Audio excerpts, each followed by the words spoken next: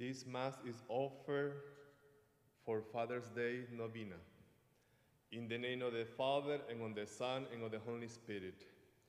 The grace of our Lord Jesus Christ, and the love of God, and the communion of the Holy Spirit be with you all. Brothers and sisters, let us acknowledge our sins and so prepare ourselves to celebrate the sacred mysteries. I confess to Almighty God and to you, my brothers and sisters, that I have greatly sinned in my thoughts, in my words, in what I have done, in what I have failed to do. Through my fault, through my most grievous fault. Therefore I ask Blessed Mary, ever Virgin, all the angels and saints, and you, my brothers and sisters, to pray for me to the Lord our God. May Almighty God have mercy on us, forgive us our sins, and bring us to everlasting life. Amen. Lord, have mercy. Lord, have mercy. Christ, have mercy. Christ, have mercy. Lord, have mercy. Lord, have mercy. Let us pray. Grant, O Lord, that we may always revere and love your holy name, for you never deprive of your guidance those you set firm on the foundation of your love. Through our Lord Jesus Christ, your Son, who lives and reigns with you in the unity of the Holy Spirit, one God, forever and ever. Amen.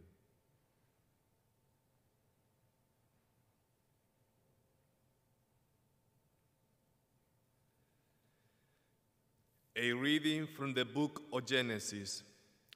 The Lord appeared to Abraham by the terebinth of Mamre, as Abraham sat in the entrance of his tent while the day was growing hot. Looking up, he saw 3 men standing nearby. When he saw them, he ran from the entrance of the tent to greet them. And bowing to the ground, he said, "Sir, if I may ask you this favor, please do not go on past your servant.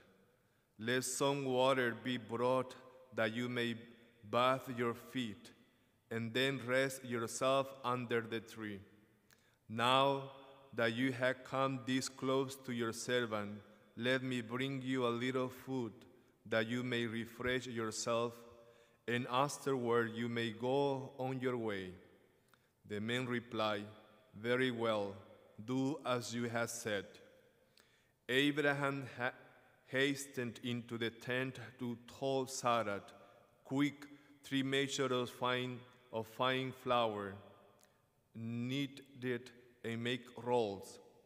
He ran to the herd, picked out a tender, choice steer, and gave it to a servant, who quickly prepared it. Then Abraham got some curds and milk, as well as the steer that had been prepared, and set these before them. And he waited on them under the tree while they ate. They asked him, "Where is your wife Sarah?" He replied, "There is in the tent." One of them said, "I will surely return to you about this time next year, and Sarah will then have a son." Sarah was listening at the entrance of the tent just behind him. Now Abraham and Sarah were old, advanced in years, and Sarah had stopped having her womanly periods. So Sarah laughed to herself and said, "Now that I am so withered and my husband is so old, I am still to have sexual pleasure?" But the Lord said to Abraham, "Why did Sarah laugh and say, 'Shall I really bear a child old as I am?' Is anything too marvelous for the Lord to do?" At the appointed time, about this time next year, I will return to you, and Sarah will have a son." Because she was afraid, Sarah dissembled, saying, "I didn't laugh." But he replied, "Yes, you did." The word of the Lord. The Lord has remembered his mercy. My soul proclaims the greatness of the Lord. My spirit rejoices in God my Savior. The Lord has remembered his mercy, for he has looked with favor on his lowly servant. From this day all generations will call me blessed.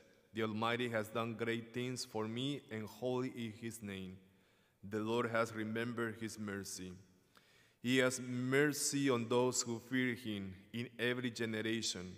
He has filled the hungry with good things, and the rich he has sent away empty. The Lord remembered his mercy. He has come to the help of his servant Israel, for he has remembered his promise of mercy, the promise he made to our fathers, to Abraham and his children forever. The Lord has remembered his mercy.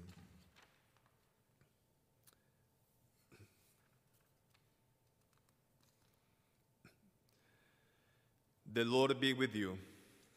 A reading from the Holy Gospel according to Matthew. When Jesus entered Capernaum, a centurion approached him and appealed to him, saying, "Lord, my servant is lying at home paralyzed, suffering dreadfully." He said to him, "I will come and cure him." The centurion said in reply, "Lord, I am not worthy to have you enter under my roof. Only say the word, and my servant will be healed.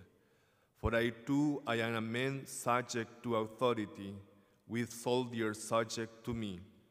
And I said to one, 'Go,' and he goes, and to another, 'Come here,' and he comes, and to my slave, 'Do this,' and he does it."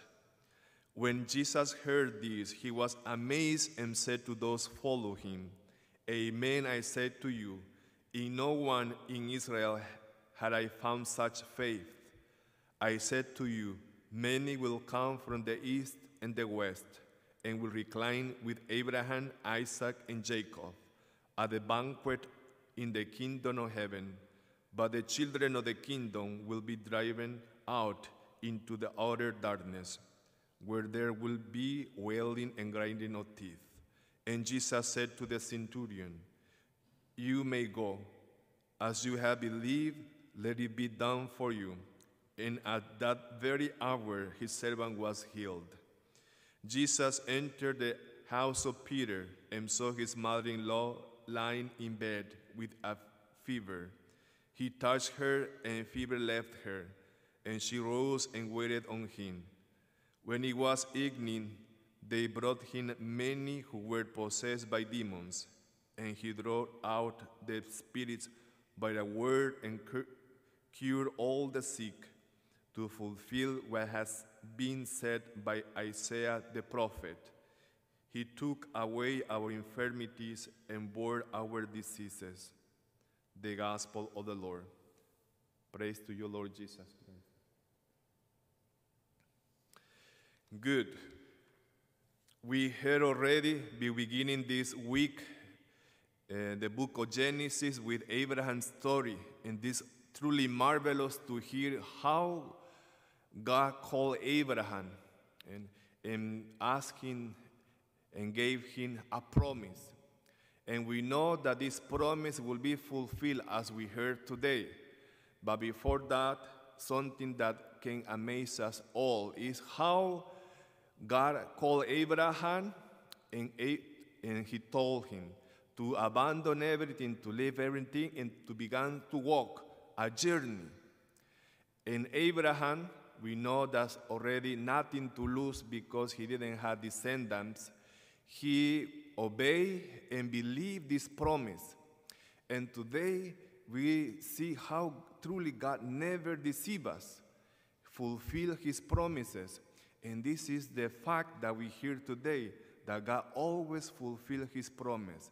And we heard today also the visit of these three men or three angels who visited Abraham and announced that they will have a child. And this is the promises of God.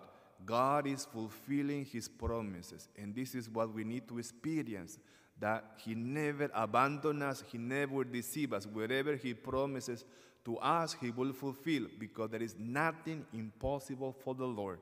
As we saw, Sarah was barren, it was all. And now we see that is fulfilling his promise. There's nothing impossible.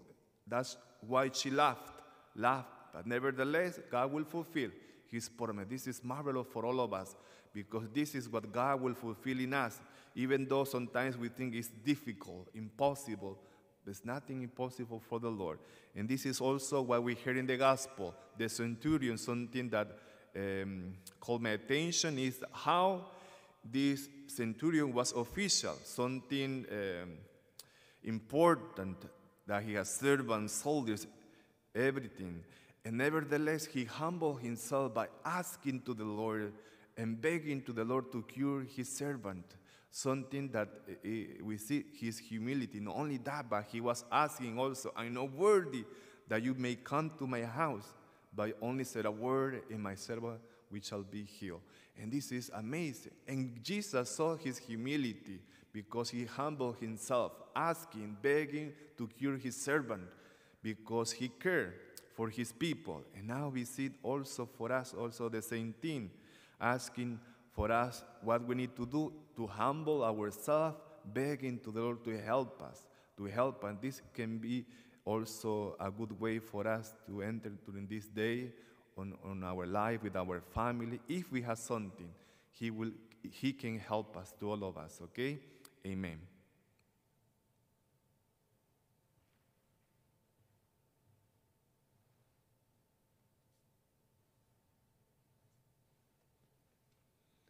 Blessed are you, Lord God of all creation, for through your goodness we have received the bread we offer you.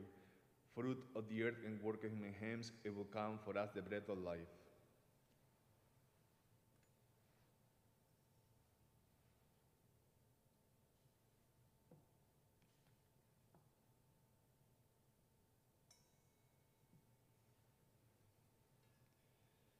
Blessed are you, Lord God of all creation, for through the goodness we have received the one we offer you.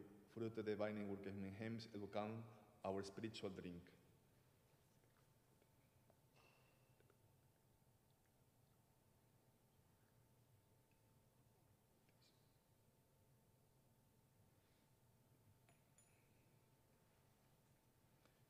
Pray, brothers and sisters, that my sacrifice and yours may be acceptable to God Almighty Father.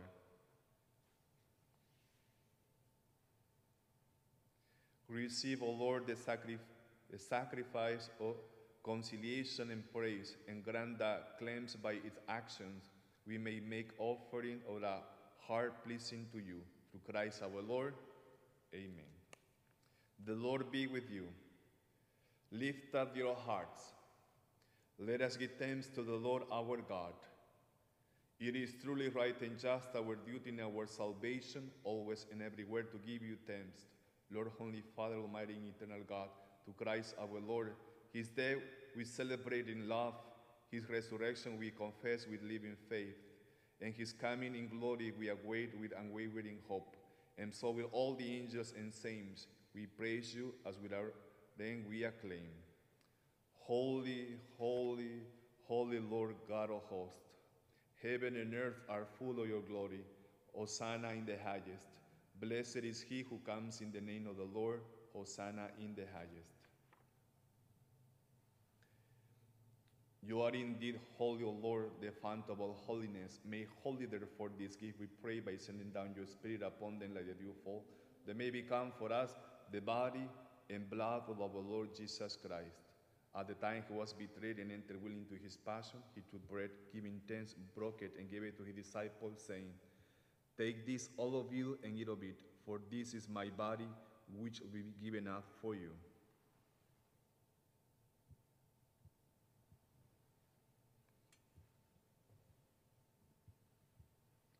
In a similar way, when supper was ended, he took the chalice, and once more giving thanks, he gave it to his disciples, saying, Take this, all of you, and drink from it, for this is the chalice of my blood, the blood of the new and eternal covenant, which will be poured out for you and for many for the forgiveness of sins. Do this in memory of me.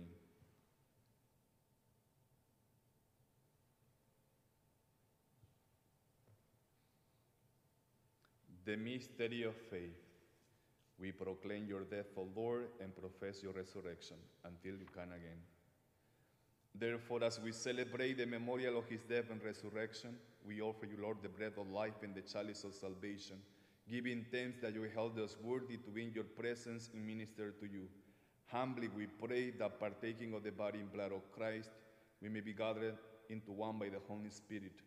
Remember, Lord, your church spread throughout the world, and bring her to the fullness of charity, together with Francis, our Pope, and Thomas, our Archbishop, and all the clergy. Remember also brothers and sisters who have fallen asleep in the hope of the resurrection, and all who have died in your mercy, welcome them into the light of your face. Have mercy on us all, we pray, that with the Blessed Virgin Mary, Mother of God, with the blessed apostles and all the saints who have pleased you throughout the ages, we may merit to be heirs to eternal life, and may praise and glorify you through your Son, Jesus Christ.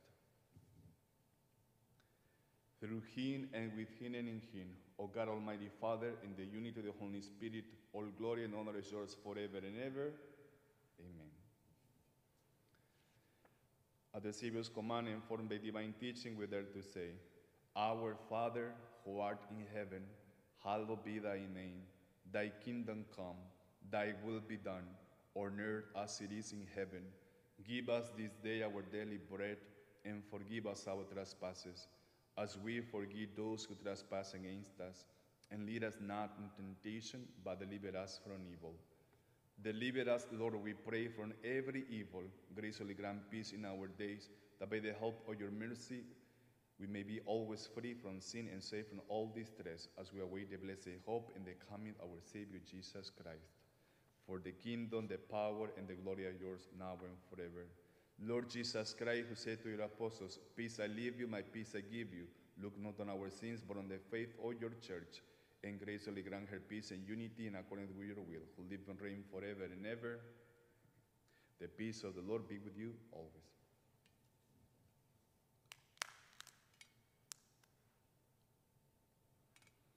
Lamb of God, you take away the sins of the world, have mercy on us. Lamb of God, you take away the sins of the world, have mercy on us. Lamb of God, you take away the sins of the world, grant us peace.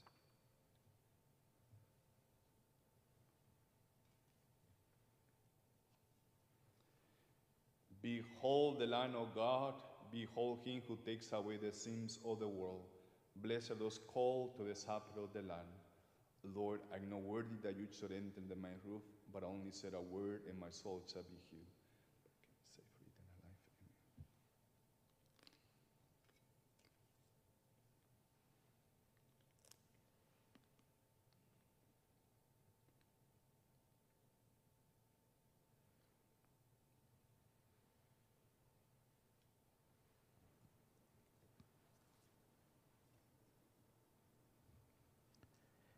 My Jesus, I believe that you are in the Blessed Sacrament. I love you above all things, and I long for you in my soul. Since I cannot now receive you sacramentally, come at least spiritually into my heart. As though you already have come, I embrace you and unite myself entirely to you. Never permit me to be separated from you. Amen.